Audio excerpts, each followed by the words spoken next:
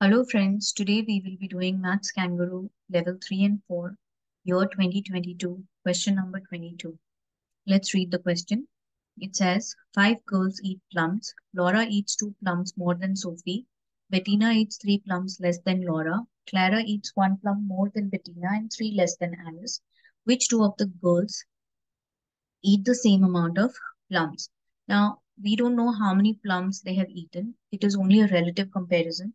So before we start, so it's saying Laura eats 2 plums more than Sophie.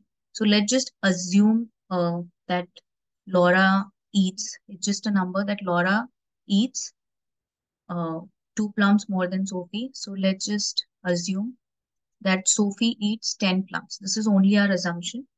So you can take any number. I'm just taking 10 for ease of calculation.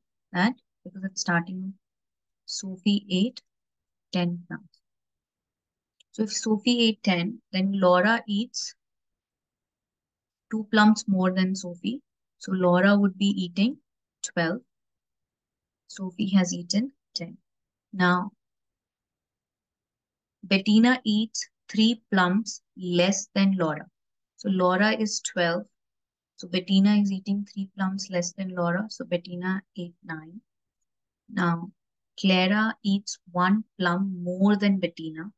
So it is 9 plus 1, which is 10. And 3 less than Alice.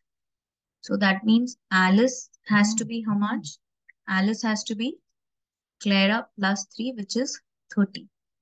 If you do it this way, now what does the question say? Which two of the girls eat the same amount of plums? So the two girls with the same amount of plums is Sophie and Clara.